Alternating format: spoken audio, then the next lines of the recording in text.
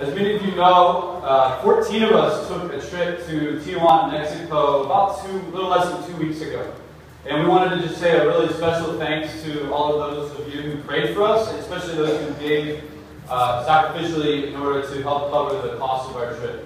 God abundantly provided for us. He went above and beyond to provide everything we needed to get down there and get back. So thank you so much. And while we were in Mexico, we had a very impactful time. And so this morning I have asked one of our leaders, Drew Gilmore, and also Ivana, the one and only, to share about their experience on the mission trip. Now, I've given them 3 questions that I'm going to ask, and I just gave these to them yesterday, so they were brave enough to come up here and be willing to share. First question, what was your favorite part of the trip, and what was most impactful for you?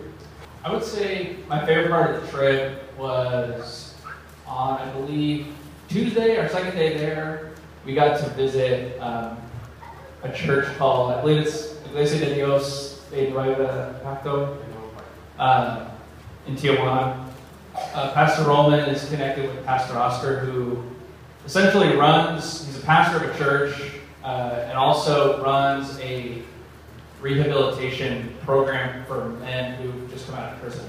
And so we got to go visit his church which he built with his bare hands. After coming out of prison, he was in prison for a while, was addicted to heroin, was diagnosed with cancer, basically every bad thing that can happen to a human.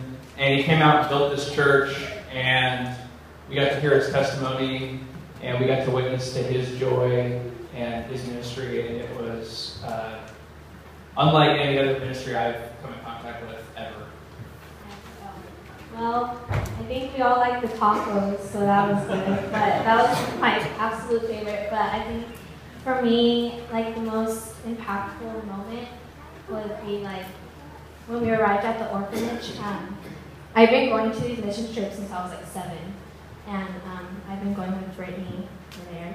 And every time it's like something different, but this time I think it would be like when we went to the orphanage, all the kids just run up to you and like love you all the time, and a lot of them like didn't know, none of them knew Drew and Lauren or Josh or anyone who came for the first time, and they just like give you this love that you would never expect from like just a random stranger. And it was really nice to watch that, and like since I finally got to know them throughout the years of going, it was so nice to just go and talk to them, like if I was like best friends with them because they were so cute. And then when my dad arrived, all of them just ran up to them and like were screaming, "Pastor Rolman, oh my gosh!" I was like, oh my god, it's like crazy, like they all know him, and it was like super like heartwarming because like I don't know, like they're so excited to see him, and it made me really happy. What was the most challenging part of the trip for both of you? We ran into a few challenges, just practical challenges with leaving Santa Barbara on Monday, with figuring out how we were going to get down there car-wise. It's a long story. I'll tell you another time. And we had a hard time. I mean, crossing the border, coming back is difficult, but I would say the biggest challenge was one of the days, I mean, in general, just doing things that were really outside of our comfort zone. But yeah, I would say specifically, we served at a retirement home in Tijuana on Tuesday, and basically got to spend some time serving some people who have no family, no friends, no connection, just been kind of left to die. It sounds really gnarly, but that's kind of what it is.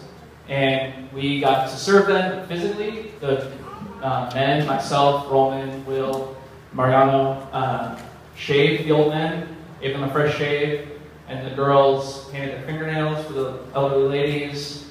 And it was Mariano's first time shaving ever. So it was hard to kind of rise to the challenge and push through, feeling uncomfortable and seeing a lot of just trouble and a lot of pain and a lot of just lack of love that they have from their families. I would have to agree with Drew.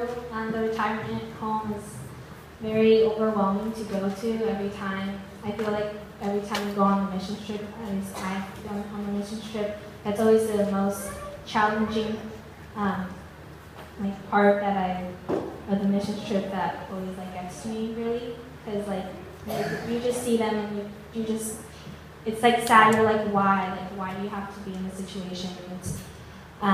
It's very difficult to be there, but yet you gain so much from being there and talking to all of them and just listening to their stories, and it's very impactful. Last question. All right. Why is serving in Tijuana, or we say maybe how is serving in Tijuana different than serving here in the States? I think the biggest thing is there are just certain things that growing up in America we kind of assume are certain standards of living. We get used to it. There's variations of that within our own city, different socioeconomic status. I think serving in Tijuana was different because a lot of that, a lot of those assumptions were kind of just so far from accurate, and we got to see people who have a lot less. And that was really hard on a material level, not something that we're used to here. But despite that, something that was interesting to me, I think we could say is the same. It's something that we were opening the same Bible in Tijuana, here in Santa Barbara. We're worshiping the same God, and so we got to see a little glimpse of that through our time with Pastor Alberto and Pastor Oscar. And that was incredibly encouraging, despite the difference as far as wealth and poverty. For me, it's like it's a whole different environment that you enter. Like, it's crazy how like one wall or border can separate like how different each country is. Like, you're going in from San Diego, from like this beautiful place, and then you just enter across the border and it's a completely different world. And just the environment's super different, but when we serve there, it's just, I don't know, it makes you feel, what's the word? It satisfies you. Just like knowing that you're doing God's will, and no matter where you are. Let's give him a hand.